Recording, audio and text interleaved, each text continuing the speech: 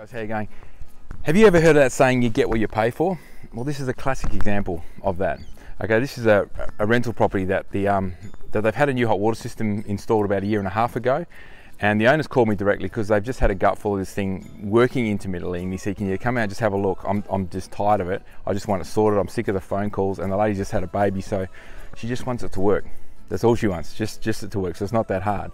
Okay, so obviously the real estate's said, okay, we need a new hot water system in, and so there's, they've probably got 3 quotes from 3 different plumbers, and the plumber that won the job decided that, probably the cheapest one, to put the Rheem Pronto 12 in. Okay, now normally there was a storage hot water system here, and you can tell that by the slab down here. That's used to be the hot water system. Now the storage hot water systems there are usually about 40 megajoules. Okay, now the Pronto has about 100 megajoules. Okay, and 99 to be exact. Okay, so it's a fair bit more gas, nearly double. Okay, or over double, I should say. But I'll show underneath that the plumbers put the pipe here. So that's 15 mil pipe going into it. The cold to feed it, the outlet is 15 mil, and then we've got the 20 mil gas main, and it goes down here and all the way, and then bang, straight off into the small pipe. So really that should have been enlarged. The 20 mil pipe should go all the way really back to the meter. Okay, but the thing is that the meter is on the far side of the house. Okay, I'll show you guys. So the gas pipe must go up. I don't know if it's in 15 mil. I'll go up in the roof in a minute and check and show you. So it goes all the way across the house here, all the way over the garage here, and the meter is on this side. Okay, and you can see the meter down here. This is the 20 mil gas pipe. So I'll go up in the roof and just see how he's hooked it up, and then you can see what I'm saying. But I'm hoping he hasn't hooked onto the small 15 mil pipe, because you can imagine if the whole house is on that small pipe for the hot plate and the bayonets and everything, anytime you turn into that on, it just starves the gas. So anyway, I'll get up in the roof now and check it out. Hey guys, okay, so I'm up in the roof now. I found the gas pipe. I'll just show you where it is over here. So you can see over there, it goes for about 3 meters or something of 20 mil. Okay, and then it runs into the smaller pipe over there. So it's got the small 15 mil pipe, and here's your first tee. So one of them would be for the for the hot plate. That would go off to the hot plate, that one there, and then it runs along here, and this one probably goes off to the bayonet for the barbecue or the room heater. There's probably another barbecue on that as well, and then this pipe here, that goes all the way across right over to the other side of the house where the where the hot water system is. Okay, so that's the trouble that they got now, is that they've got the hot water system doesn't work because the gas pipe is so undersized. It's not funny, right?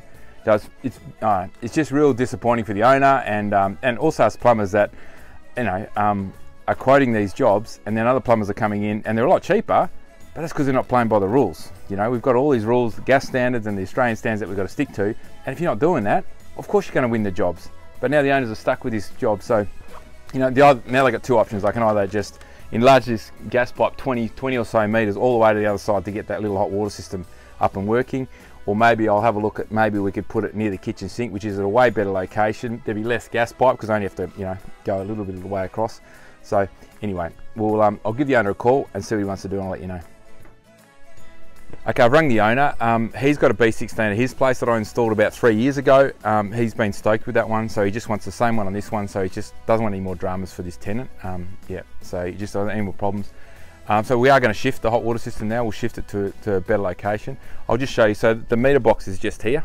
Okay, here's the meter box. So I was up in the roof, and that was just up in there. That's where the 3 meters of gas pipe is that we've got to connect onto. Here's the kitchen right here. Okay, it's the kitchen sink. So what we're going to try and do is put the hot water system on the wall here. Okay, and we'll run the hot and cold pipe in there, and then under and hook onto the kitchen sink. Now the reason it needs to be near the kitchen sink is if you've got a new baby and you just want a washcloth to wipe their face, if you're waiting for that water to come through, so if it's on the other side of the house like it is now, all that wasted water would come through of cold water before you get the hot. Okay, and then once you finally got a little bit hot, you turn it off. So if you have it here, you're going to have water within 5 seconds where you can wash your plate, heat up your dookie for your face or for your kids or whatever that sort of thing, and then you can turn the water off.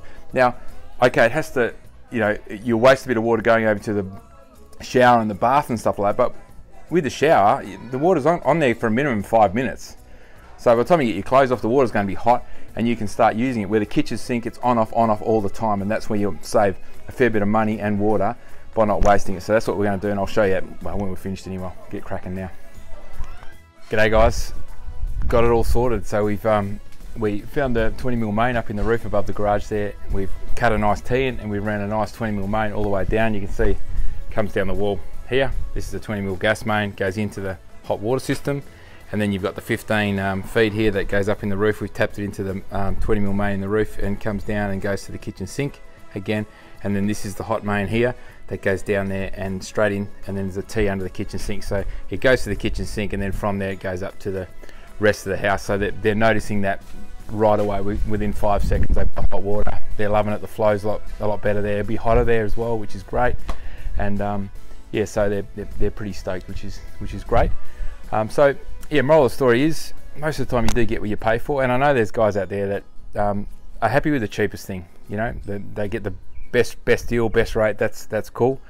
But end of the day, it's always going to bite you in the bottom, just in case kids are watching it. So if you want some advice on your hot water system, because there's many different models out there, some are really economical, some aren't so much. And so if you want some advice, then please give us a call at Beautiful Plumbing, and we're happy to come out and yeah, look at your situation and give you some options.